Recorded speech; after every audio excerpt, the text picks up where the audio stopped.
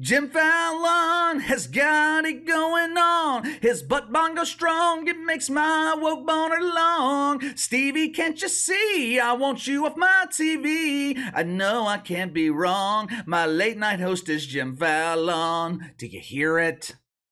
Do you hear it? Listen carefully.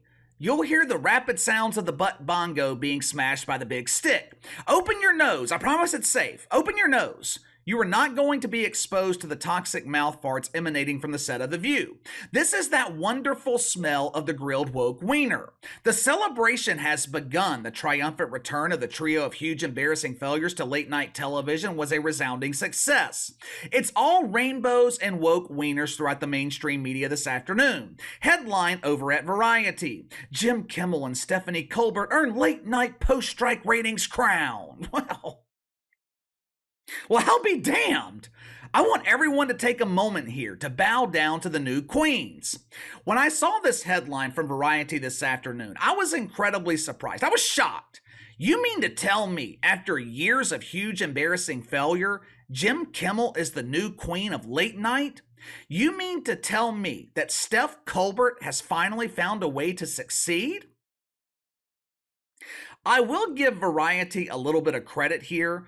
They did come up with an enticing headline that made me click on this article. Most of the time, I ignore Variety anytime they pop up in my news feed. Like the rest of the mainstream media, Variety publishes nothing but garbage. Earlier this week, when we were driving 3 hours to go to the kids' flag football game, there was a 15, maybe 20-minute silence on the ride, which was incredibly strange. If there is one thing that my girlfriend likes to do, it's talk.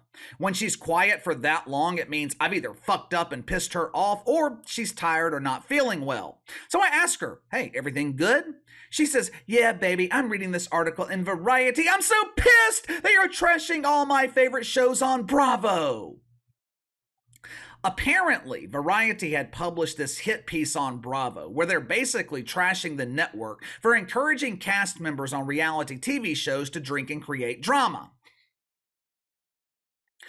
Who would have thought that people producing reality TV shows would supply cast members with free booze and encourage them to create problems?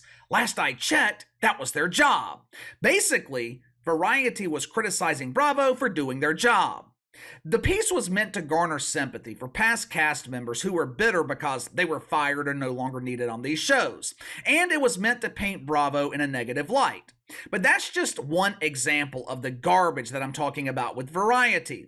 But this headline about Jim Kimmel being the new queen of late night, this headline from Variety, it was so creative that it managed to capture my attention. According to Variety, Jim Kimmel is crowned the new king in late night. Throughout the month of October, Jim Kimmel was the most watched show in the 18 to 49 demo. Well, that's great for Jim Kimmel. I'm happy for him. The perennial loser has finally found a way to squeak out a win. Now, of course, Jim Kimmel had an unfair advantage over his other two brothers in embarrassing failure, Stephen Colbert and Jim Fallon. Steph Colbert, he missed an entire week in October with the Fauci hangover. Plus, Jim Kimmel, he was given the enormous benefit of having Monday Night Football as his lead-in. Now, although Jim Kimmel was the prince in the 18 to 49 demo, the true pretend leader in late-night television is still Stephen Colbert. Throughout the month of October, Colbert averaged 1.9 million viewers. Now, that number does not include the week that he missed when he was suffering from the Fauci hangover. Jim Kimmel landed in second place with 1.6 million. Jim Fallon, he is barely hanging on to his job at NBC at this point as the host of The Tonight Show. Right now, Jim Fallon seems to be following the career trajectory of Travis Noah, the former host of The Daily Show of Failure on Comedy Central. Travis, he inherited the golden goose from Jon Stewart, who easily handed him 1, maybe even 2 million viewers. After a few years, Travis had those ratings down to a cool 300,000.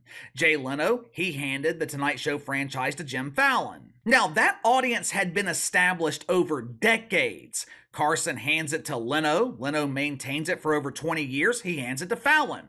All Jim Fallon had to do was keep the golden goose polished. Instead, he turns it into the polished turd. October ratings for The Tonight Show absolutely god-awful. Jim Fallon averaged 1.3 million viewers. Somehow, he has managed to run off at least 50% of the audience that Jay Leno gave him.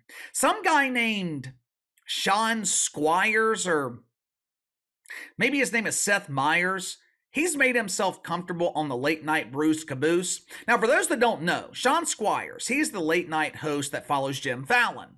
I believe he used to be the lead janitor at NBC Studios in New York City. One day they had an opening for an unfunny talk show that was going to air in the middle of the night. NBC, they couldn't find anyone else to host this dump, so they gave the job to Janitor Sean. Ever since, Janitor Sean, he's been riding the Bruce Caboose. Last month, Seth Meyers averaged 769,000 viewers. Now, if we were to believe Variety, there are two kings sitting on the late night throne: Jim Kimmel, Stephen Colbert, right? Jim Kimmel entertains the 18 to 49 demo with his recycled jokes about Donald Trump. Orange Man bad! And Stephen Colbert is the undisputed king when it comes to overall viewership. Which, by the way, speaking of Donald Trump, did you guys happen to see Patrick Bet-David's interview with Ron DeSantis? It just came out this week.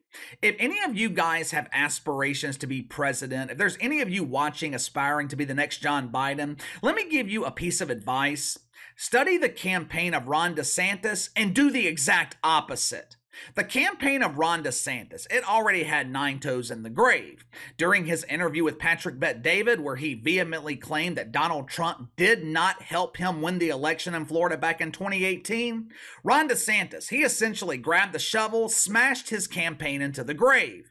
There is a 15-minute clip on Patrick Bet-David's YouTube channel. I encourage you guys to check it out. But anyway, according to Variety, Jim Kimmel, Stephen Colbert, undisputed kings of late night. But there's just one problem, one tiny little problem. For some reason, Variety failed to include Greg Gutfeld in these ratings. Now, I'm sure this was a simple oversight. I'm sure this was merely a clerical error. I'm sure Variety just overlooked Mr. Gutfeld. But KC, Greg Gutfeld airs at 10. He's not in the late night category. Why? Yes, he is. Bill Maher, John Oliver, they air once a week and they get included in the late night category.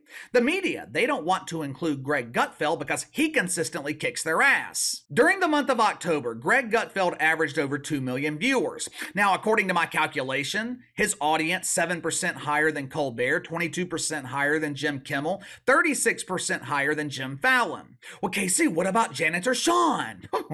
When you compare Gutfeld's ratings to Janitor Sean, the janitor does not exist.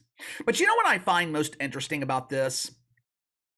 Over the summer, Gutfeld was averaging 1.7, 1.9 million viewers.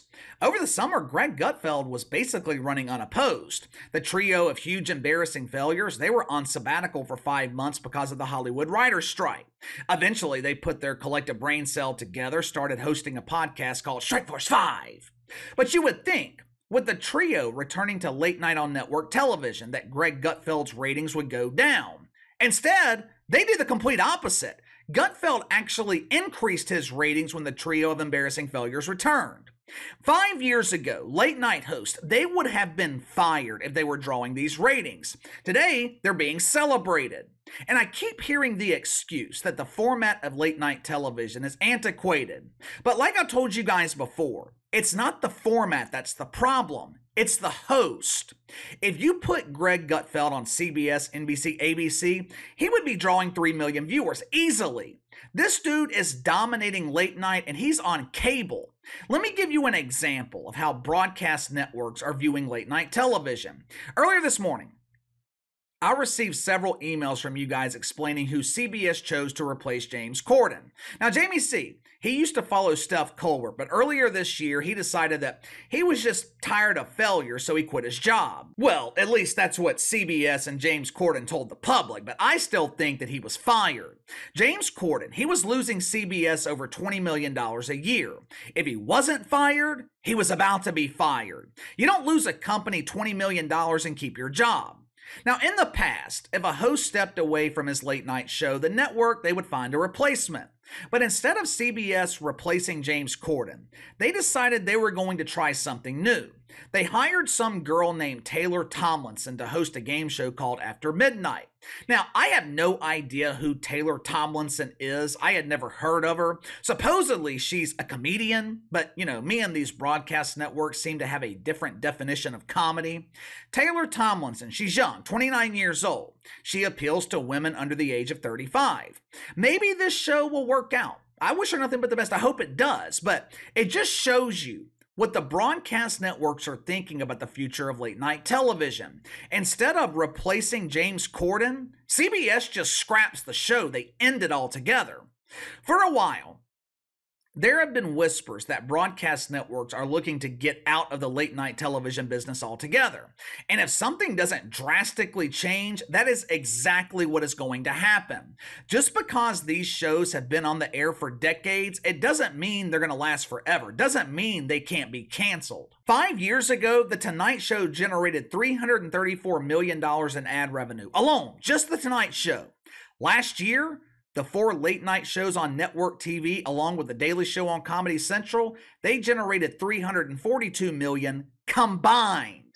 These shows are no longer making the money they once made. Wouldn't surprise me if some of these shows are actually losing money. This is what happens when you alienate half the country. According to Mythbusters, 95% of the guests on late-night TV are either liberal or woke shitfucks. 95%! Now, we don't need the brilliant mind of John Biden to figure out why these shows are failing. These shows are supposed to be lighthearted. They're not. They're supposed to be entertaining. They're not. They're supposed to be funny. They're not. The easiest way to fix the problems in late night television, get rid of these hosts.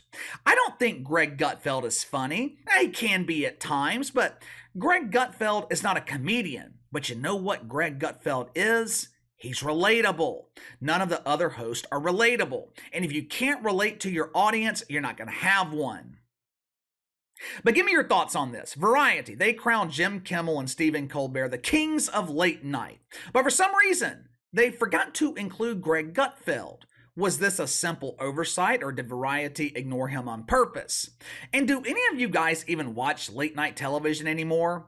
I'll watch clips sometimes when I'm doing research for this channel. I'll watch Greg Gutfeld sometimes during the week, but the rest of these bums, I haven't watched them in years. What about you? Let me know. Sound off in the comments below. Like, subscribe, share the video. I appreciate your support. Best way to contact me is by email at btlkc84@gmail.com, KC_BTL84 on Twitter. I'll see you guys tomorrow.